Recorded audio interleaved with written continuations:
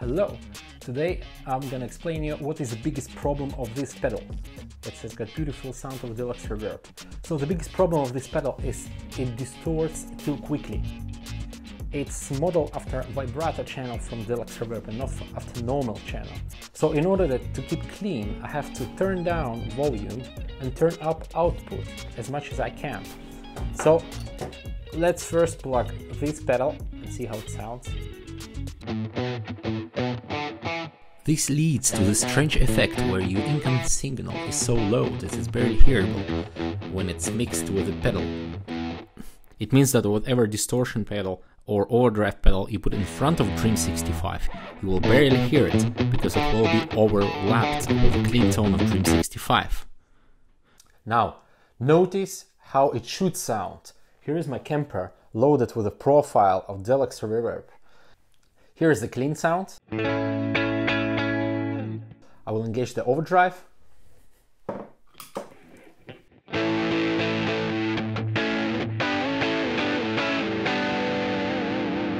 Notice there is no clean tone that protrudes, that overlaps it, because the Kemper profile of Fender Deluxe Reverb has more headroom. That's what's make it useful and usable with overdrive pedals, whereas Dream 65 overlaps with its clean tone, the distortion sound that comes into it.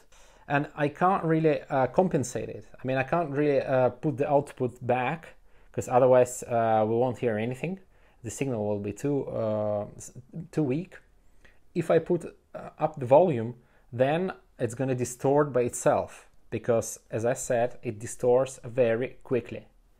I tried already all the possible speakers and all possible settings, but even with the boost down, you still have to keep your volume as low as possible to keep your sound clean, to be able to use distortion pedals with it. This pedal in itself has got beautiful distortion, but sometimes you just want to use like your favorite tube screamer or BB preamp, and you just want to make use like if you would plug to a Deluxe Reverb.